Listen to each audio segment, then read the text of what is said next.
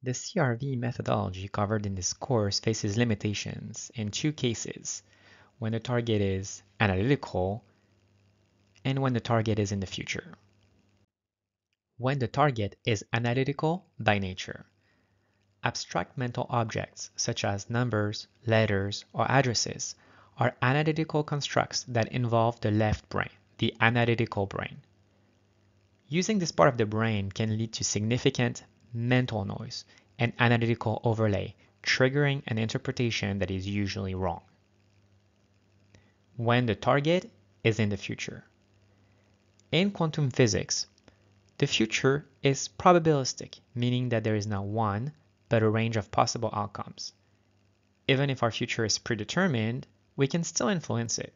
That's why it's challenging to correctly determine a target in the future or an event that will happen in the future. Let's take the example of Michael. Michael is a young 16-year-old. He's really good at basketball and has the potential to become an NBA player.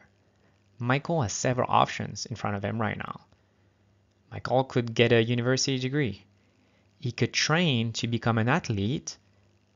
He could decide to do nothing, stay at home and watch TV all day. Or he could get a full-time job somewhere else. Based on Michael's decision, his life will take a different path. That's why it's hard, it's challenging to predict the future. However, with associative remote viewing, ARV, as opposed to controlled remote viewing, CRV, we can solve part of these two limitations. ARV is covered in our most advanced level course.